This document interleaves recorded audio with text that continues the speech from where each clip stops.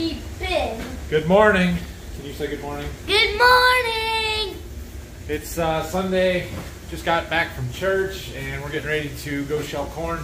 Ran the dryer late last night till a little after midnight. Phil started it up this morning around 8. It's been running, but we still got 3 lights on our wet bin. So we've got a lot of wet corn around. We're probably going to catch the wet bin today. And that's going to limit how much we can do, which is okay. Our dryer is picking up a little bit. We're up to 800 bushel an hour. We were down in the 650 range last night, so that's good. And we're not drying it quite as dry. Phil set the set point up to 15, throwing 14 and a half. So that'll help move bushels through. I'm going to ask him about using our top dry, whether or not we should be starting to dry some corn through that, just to help us keep up and go a little faster. We got to fill that bin. We might as well dry corn with it. So we'll see.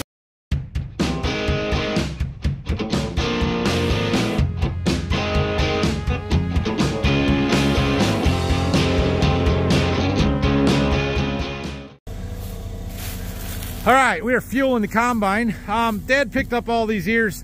I think we had a tree down in a spot on one field and he took the chainsaw over. We had to shell around it. He took the chainsaw over and cut up the tree and then picked all the ears. So I've got Rylan carrying them over and throwing them in the corn head for me. You're doing a good job, bud.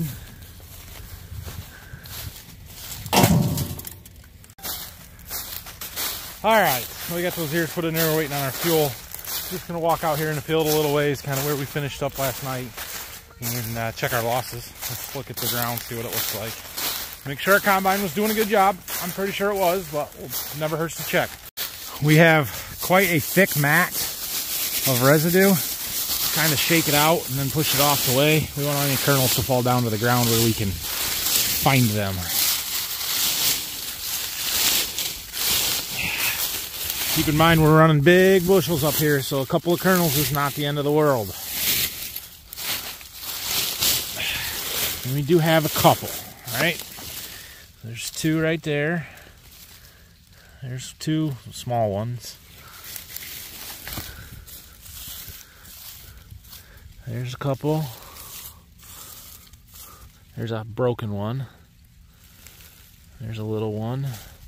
There's a big one. We should have caught that one.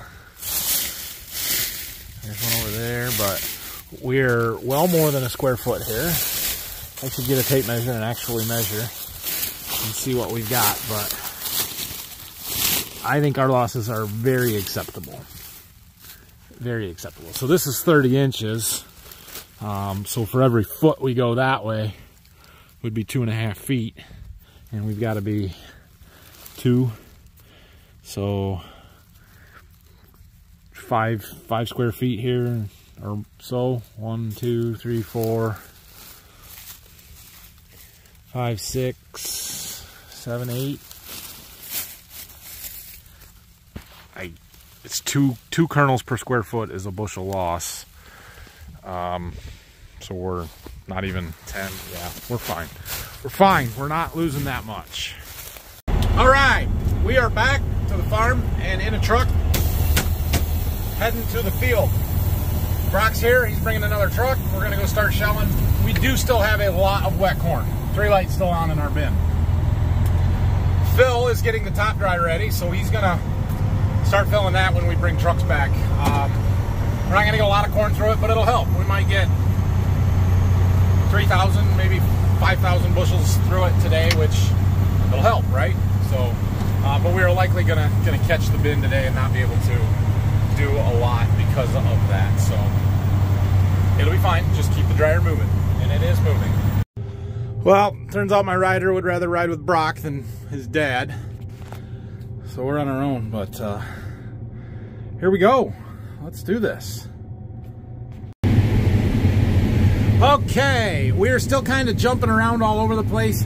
This is our first, we're going to call it the first irrigation lane. It's the first one on the south side of the field that we drove in and out of most of the year. Like, this is the one we took to get back to the center and get over to the pump over there and stuff. So this area over here where we're working now, this is not the best area of the field. So none of this will be part of our corn growers entries. I'm still debating which one of these 2 we're going to use here. So we're going to open this up and work this way for a little bit and just kind of see what kind of yields we're getting. it's still good corn. Imagine that. It didn't go to heck overnight. So it's gonna be a fun one. Oh, it's gonna be a good day. Well, we're moving along here a little bit. I've been working these edges. This edge here that's not as good a corn, although it's not horrible, but our yields dropped off maybe a bushel in the last 4 rounds here. I'm just gonna show you. I think Brock's got Ryland driving, but we aren't gonna be able to see him. Anyway, we got one more pass. I always make 2 passes with the planter, so it'd be 4 passes with the combine along the edges of the boundaries in the fields and stuff. So we've made 3. We got one more to do there. That the rows are not, they're not the same as the main part of the field. That's what I'm trying to say. So yeah, it's just not quite as good over here. It's not bad. It's just not quite as good. All right, something that's going to be really interesting to watch here, looking at our yield map, right? So look at how green these strips were over here, over by the next lane that way. And we don't have near as much green right here. Now, when we water this, right, we're using a hard hose traveler gun. And so we have these lanes and we pull that gun out there and it sprays both directions from there. And then we pull it down this lane that's over here. Zoom in on this. So there's a lane here and a lane here. And the water, like half of this block gets watered from this lane and the other half gets watered from this lane, right? Well, when we started watering the first time, we came in and we actually started in that second lane. So we started in this one up here. We then worked our way all the way, whoops. We started here, we went to this lane, then this one, then this one, then this one, then this one, and then we came back to here, right? So it would have been 5 days difference in timing before time we did this one and this one down here. And so what I'm really interested to see is when we get halfway across this block, does it instantly change? Does this side of it yield much better than this side of it? Because if that's the case, it's almost guaranteed that it's a timing issue, and that water getting on 5 days sooner than over here made that corn that much better. And it was every time. It wasn't just the first time we watered it, it was every time, right? Because we started there and we went north, and then we came back here and we finished, and then we started there again when we went north, and we came back here and we finished, and we started there again and went north. And so that's kind of the drawback, one of the drawbacks of that hard hose traveler system that we're using for irrigation, is that I can't cover the field that quick. It takes a week to get over 140 acres. And so there's a big difference in the stuff that got watered first and the stuff that got watered last. It is still really good corn, and remember, anything that's not red on there is above 220 bushel yield. So it's still fantastic, awesome corn. The water still helped. There appears to be a little bit of a drop off over here, and it could be a soil type issue. The last time we had irrigated corn up here, this area here was by far the worst of it, but we have tiled the field since then. And so, well, I guess not since then, but this area is a lot better than it used to be because of the drainage tile that we have put in. Well, we have caught our trucks. The grain cart is not full, but we can't make another round, so we're gonna have to quit here and take the trucks back. Problem is that we don't have the Cascadia here. I don't know. I guess we'll figure it out, won't we? Well, right as we were leaving, Phil pulled up with the other truck, so Brock's gonna empty that. We're taking the international home, the loud truck, as Ryland calls it, and Phil bring the other one. We'll just get everything empty. We're way ahead. We gotta wait on dryers anyway. There's no reason to push it up here. All right, so we're drying with our grain handler, our big dryer, and that is good, but we are also gonna start using our top dry. Here's our issue, right? We have one wet leg, so everything has to go through this leg, including keeping that dryer full while also filling this one. So we came in, we dumped a little bit through the pit here. We're topping off that dryer so that it doesn't need any corn for a little bit. And then we're gonna move our distributor, the handle on here, over to the GSI dryer. We're gonna fill that as much as we can while keeping an eye on the grain handler panel over here. Because if that light comes on, we have to fill it. We have to top it off and switch it back. Otherwise it'll shut down if it doesn't get enough corn. So I'm letting the pit empty out into the grain handler right now. Once that's empty, we'll move our distributor and start filling the GSI. Climbed up this bin here so you can kind of see we're holding corn clear up at the top. This bin is not full, there's a false floor, just the top ring. It's perforated. I don't know if we'll be able to see it from up here or not. No, it doesn't look like it. But it holds corn up on the top here. It's got those leveling bands, just like that one we were working on down to Berkey, just a little bigger. And then there's a big fan. I'll show you that in a second. So see that big fan down there with a duct that blows hot air in right underneath the floor, this false floor up here. And it blows it up through this corn to dry it. And then once it's dry, there's some chutes that are underneath there, and we can drop them down with a cable to dump the corn down into the storage portion of the bin underneath. Cleanup crew is moving on piles. Look at that. Good work, kid. Well, we're watching him get a sample very closely. And Phil's got the top drive fired up. We'll go out there and check that in a second. This is the spec chart for how long and stuff that we need to run. We have a 40 horsepower, 42-inch fan, 10.25 million BTUs. Our plenum temp we run is 160 degrees. So if the corn is 25%, you need to run it for 2.7 hours. So we're a little under that. So I think we set it for 2.5 hours, and we'll see where we go from there. But yeah, it's a big fan and a big burner, and it's awesome. Ryland's our test man. Dump some in the... See if that's enough. Okay, see if that's enough. Oh, careful. Oh yeah, perfect. Oh. Good job. There you go. Excellent.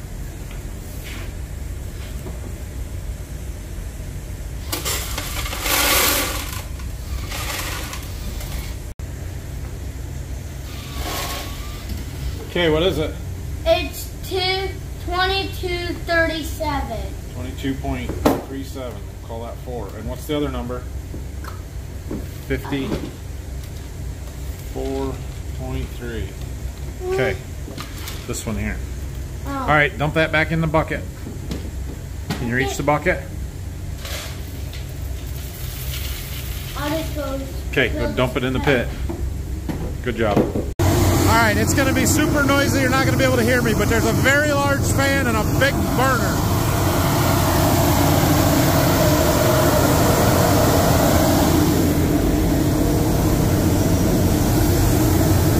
Kind of see the fire in there.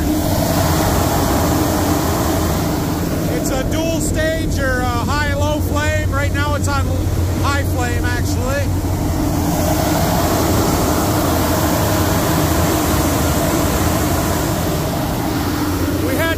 Rubber matting down because it sucked so much air, it was picking up stones and throwing them through the fan.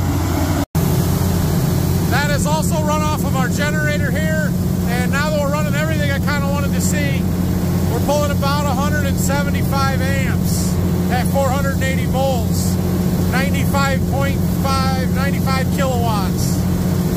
That's a lot of power. Okay, back to shelling. I've got my rider with me this time. You gonna stay with me?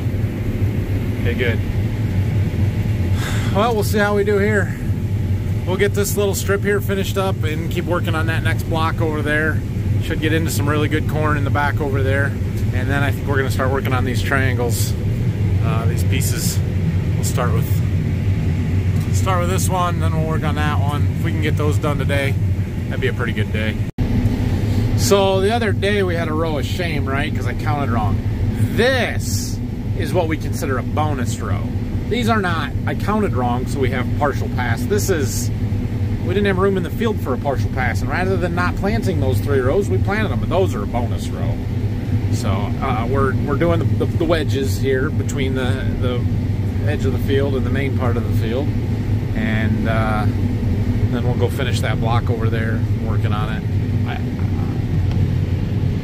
Yeah, I think our average has dropped just a touch.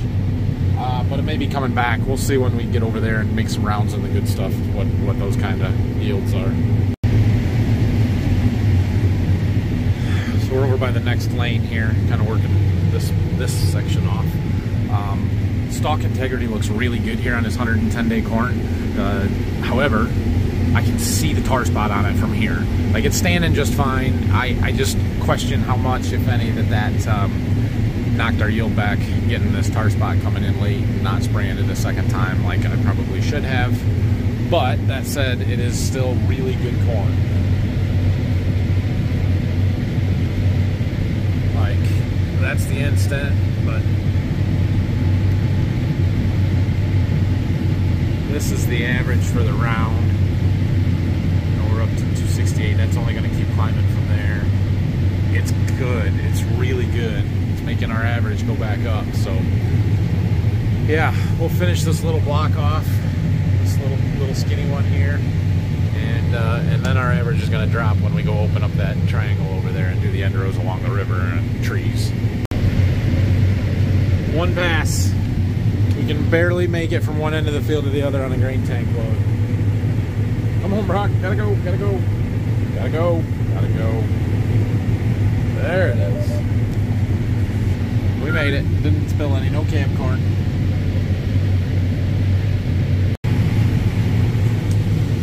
All of that corn is from one round. That's pretty dang good. So right now it says the round average is 267. But we're going to watch that. We're going to shut the auger off here. And I'm going to click on that because it continues to total it up, I guess, as you finish until it starts the next load. Let's see what it does. So 268 is where it's going to end up. 268.13 on that round. That's really good. It's really good. Keep in mind, the goal here was for the whole field to average 250. So right now we're at 261, so we're well above that.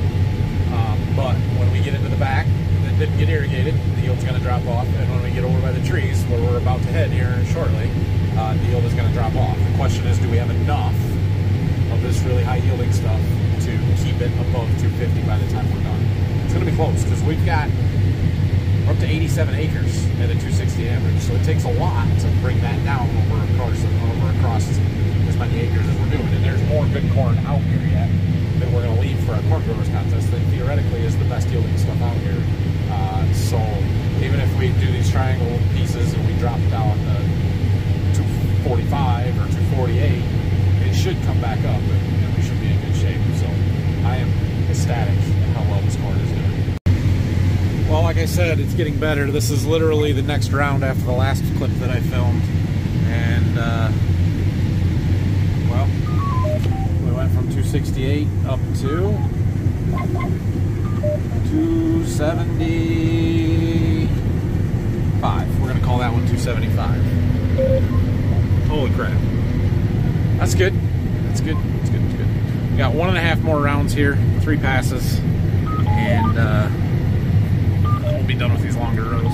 Don't miss any. You guys make it hard to turn when I gotta hold the camera and trying to push buttons over here with the wrong hand. Okay, it's all good. One other thing that I wanted to address, I am fighting my yield loss monitor a little bit. It's not horrible, but those bars on the bottom of that screen over there, right, that kind of tells me if and how much corn is coming out the back of the combine and where it's coming from. And you can see that on the left or the right side there is getting rather high. That is separator loss. That's stuff coming out the back of the rotor, and it's going up higher now than it has been. And the one on the left is shoe loss, stuff coming over the chaffer or the sieve. I don't like them up that high. They kind of been up and down a little bit, and I've been playing with stuff, but I've got stuff set like as far as I want to go, and it's almost like if I drive a little faster, it comes down to an extent, but I don't know. So right there is not too bad. You really want it to run in the green. The center one is a summation of the outside too, and you want that to kind of be in the green because a little bit going over is okay, but you don't want it to be too much. And so That's calibrated for about where I want it, where it's in the green, it's acceptable amount of loss. And that's kind of where we're at now. Like right there, I would run that there all day, but sometimes for some reason it spikes up a little bit. So I'm fighting with that, trying to adjust some settings. We're running this sort of fast and this pretty wide open for where I would normally, but it seems to be what's working, and we're gonna go with it. All right, agronomy lesson time. So yesterday Brock came on the radio at one point and he asked me, why are all the stalks so red? And I don't know if you guys can see that in front of me, but if you look over here next to us, can you see how the stalks on those plants are sort of a real dark, deep red? Let's see if I can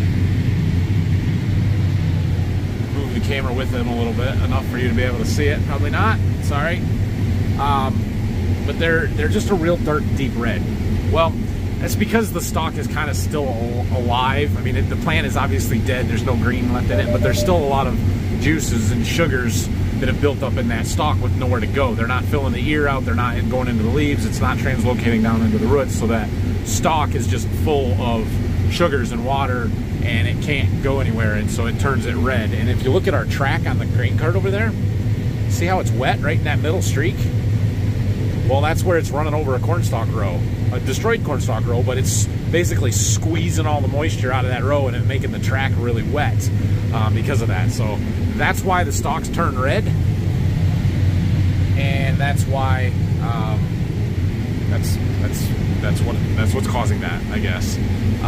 When I stop and get out sometime, I will show you a stick of the stalk that's got that red color to it. Okay, this finishes up that block. So we've got these two blocks here that I think are where our corn grower's entry is going to be, although I could use this one here if I wanted to. We could harvest the stuff in the front, but we're just going to leave that stuff for now. We're going to come down here and work in this triangle, which is that corn over there. So let's let Brock know the plan. Are you ready to fall way behind and have to go like heck?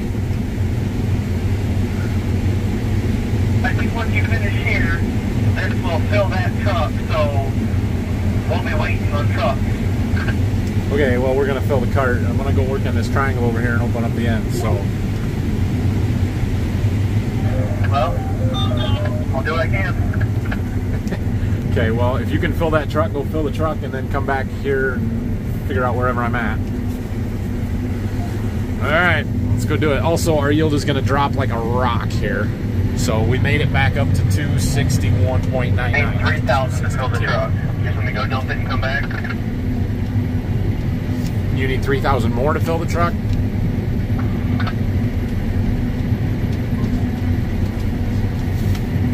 Yeah, go ahead.